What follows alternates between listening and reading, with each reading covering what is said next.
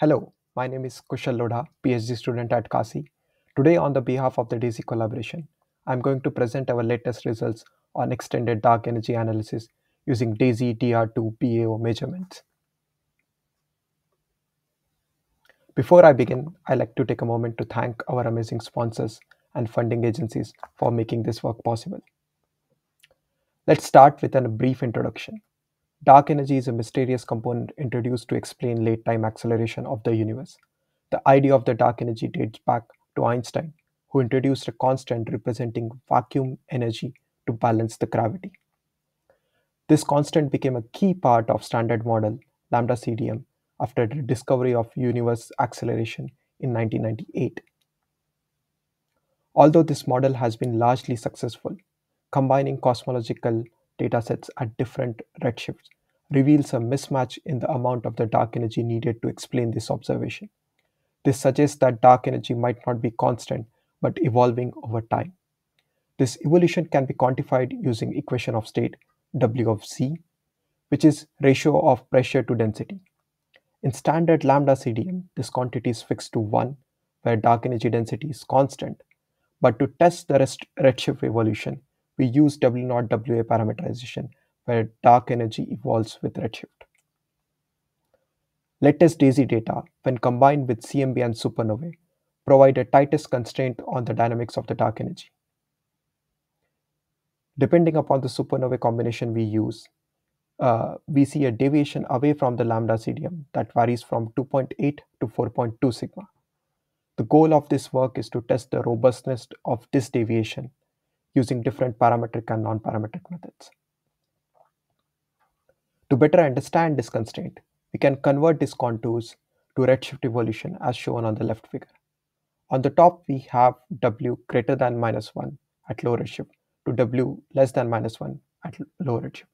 This evolution is also reflected in dark energy density as a bump shown in the bottom plot. The peak of the density is marked with solid gray line where W crosses -1, and dashed gray line shows matter dark energy equality. Next, we show deceleration parameter Q of Z that indicates how acceleration rate of the universe has been changing with redshift. The dotted vertical line around Z equals to 0.8 marks the point when the universe started accelerating. The evolving dark energy indicates the cosmic acceleration started earlier than predicted by lambda CDM. However, in the present epoch, this acceleration rate appears to be slowing down.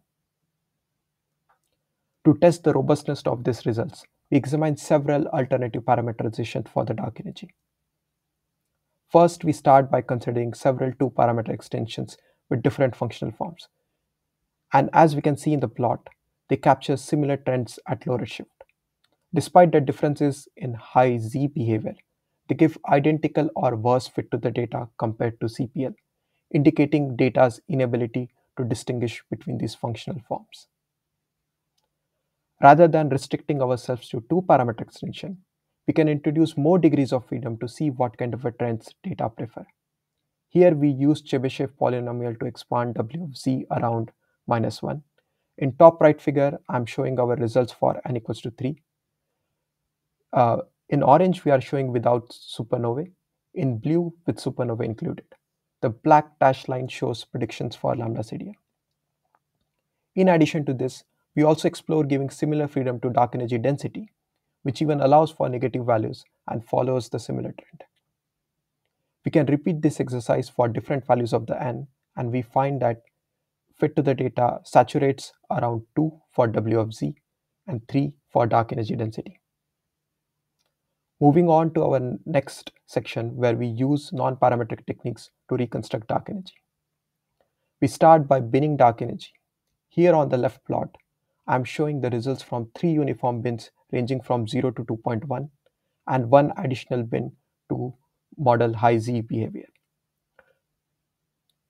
The lowest redshift bin shows a deviation of more than 3 sigma with an overall trend consistent with W0 WA. These results remain fairly robust when additional bins are introduced, or even when we provide similar freedom to dark energy density, illustrating data's preference for positive ρDE.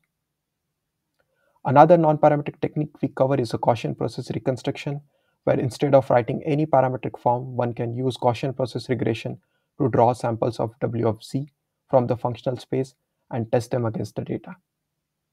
On the right, we show equation of state reconstruction from Gaussian process using DESI plus CMB plus union 3 and find our posteriors are consistent with trends seen in W0 WA.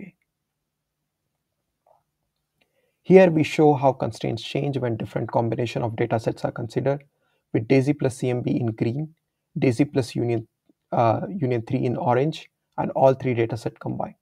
The top row shows equation of state. The middle row shows the normalized dark energy density, and the bottom row shows the deceleration parameter. You can see the evidence for the slowing down of the acceleration in all three dataset combinations. Now that we have tested robustness of these trends, what does it mean for dark energy? To answer this question, we consider three dark energy classes. First class is called thawing.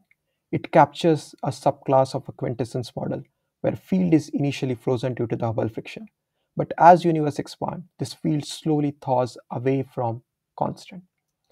This kind of a behavior can be captured by equation described on the top right.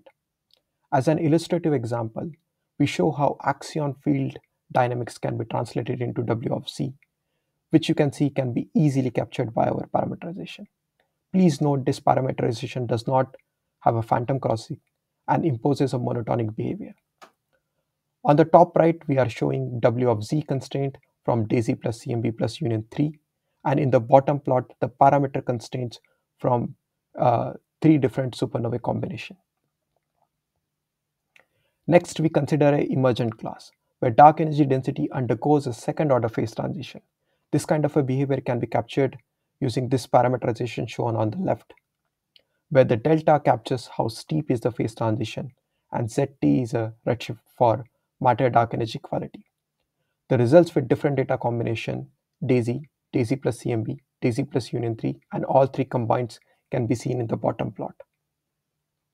The last class that we explore is a mirage class.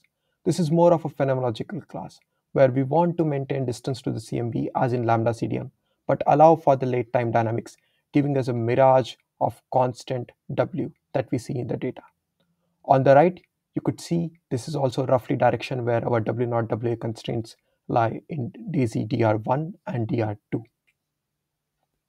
Finally, we perform a model comparison and find that W0 WA provides a better fit than thawing quintessence, indicating data's preference for rise followed by decrease in the dark energy density.